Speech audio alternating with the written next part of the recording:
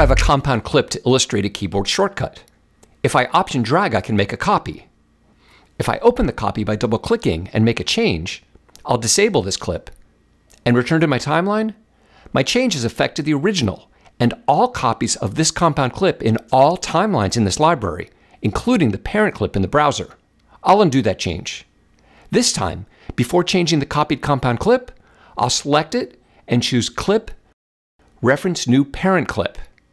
Now I'll open it, select the top clip, copy it, go to the browser, select the clip I want to replace it, press Option R to perform a Replace from Start edit, select the new clip, press Shift-Command-V to paste attributes, adjust its position, and return to the main timeline.